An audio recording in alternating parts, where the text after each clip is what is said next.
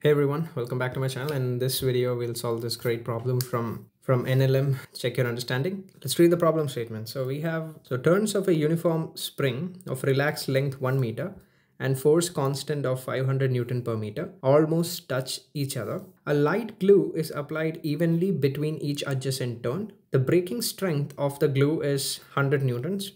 The spring is placed on a frictionless horizontal floor and pulled from one of its ends.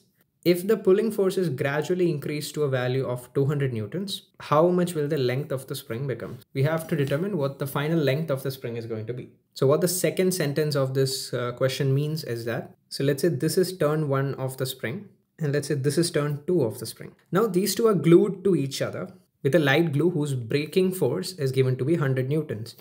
So the thing is, if the force applied to this end of the spring is, let's say, 50 Newton, then there won't be any elongation here. But the moment the force we apply on this end is greater than 100 Newton, this glue over here will break and the spring will start extending. Okay, and after that, the spring will start extending. So that is the concept of this problem. So now let's try to draw a diagram. So first thing we need to understand is that the tensile force on each part of the spring is going to be different. Okay. And let's try to understand why is that. So for that, we need to first find the acceleration of this spring towards the right. And let's say its acceleration is A towards the right. So we can easily find out A by using F equals ma, and that would be F divided by the mass of the spring. That is going to be lambda L. Let's say we cut the spring somewhere over here. Let's say the force that the right part of the spring appears on the left side is, let's say, T. Now this T would be equal to the mass on the left side, let's call it M, times the acceleration A. But let's say if we cut the spring somewhere over here, and here let's say the tension that the right part applies on the left is, let's say, T dash, it will be equal to M dash multiplied by where M dash is the mass of this end of the spring. Now clearly as M dash is greater, right? So the spring force in between the turns of the springs, it increases as we go towards the right. Okay, that's the first thing that we need to understand. As this force F is given to be 200 Newton. And as we go towards the left, the force in between the turns decreases. So there clearly will be some point, let's say it's over here, when the force between the turns is going to be 100 Newton. So let's say that point is somewhere over here. Okay, so here at this point, so the force in between the turns is 100 Newton. Okay, so if we go towards the left of this point, clearly the force here will be less than 100 Newton. So to the left of this line, the force between these turns is going to be less than 100 Newton, which means the glue will not break and these turns will always remain together. Now what that means is that the length of this part of the spring will remain the same and it won't extend basically. So let's say that length is, let's say, L0. Now we can easily find out L0 because the force acting on this part of the spring, we know it's 100 Newtons, right? So now we can just use F equal to ma and say 100 Newtons equal to the mass on the left side, that is going to be lambda L0 times the acceleration, which we found out over here to be F upon lambda L. So if we solve this, you'll get L equal to L0 divided by 2. That is half meters or 50 centimeters. Now what that means is that this 50 centimeters of length will not elongate, okay? Because the glues are still intact. Now exactly using the same logic, the part of the spring on the right of this interface will start elongating because all of these turns that were held initially by the glue is now broken. So now the part on the right will start elongating. So the question now is to basically find out the elongation in this part of the spring. And if we get that, our question is solved. So let's try to do that. So just to make this problem a bit easier to understand, what I'm going to do is I'm going to convert this whole scenario into a spring that is suspended from a point on the roof.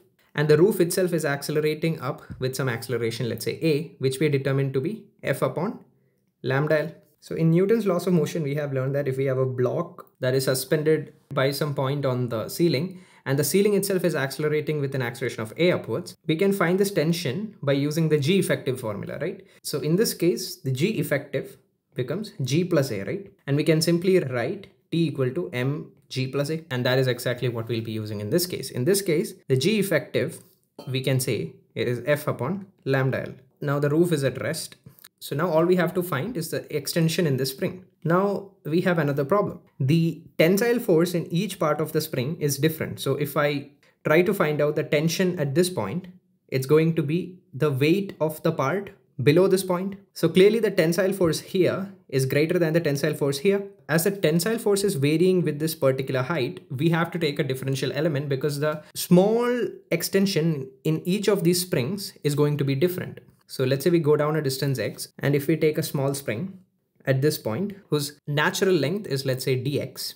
Let's say because of the weight of this part of the spring, this small spring of width dx elongated by a distance of d delta. So we went a distance x from here.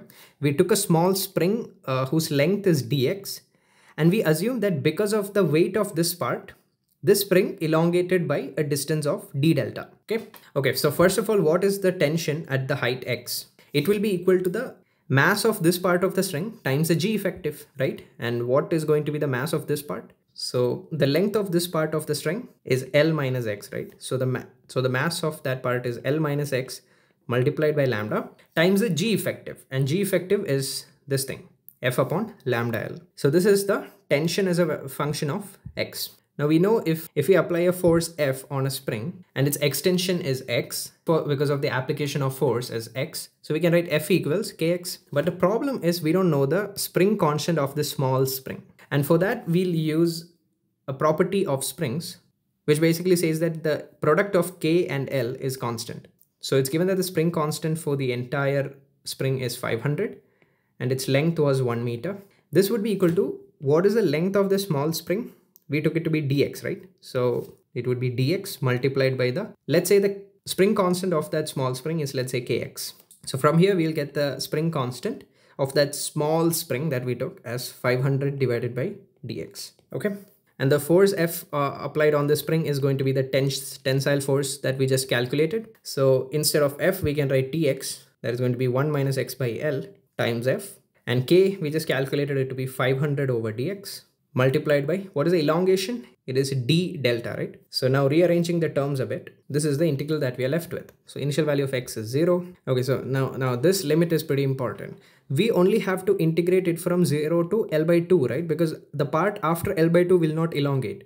So we only need the elongation of the part from 0 to L by 2. So we have to set the final limit of x as L by 2, and integral d delta, let's say it's 0 to delta L. So from here, after solving, we'll get the delta L to be 15 centimeters. So this part of the spring, it elongates by an amount of 15 centimeters, and our final length will be the 1 meter, which is like the unstretched length, plus 15 centimeters, that is 1.15 meters. If you enjoyed the video, please like and subscribe, and thanks for watching.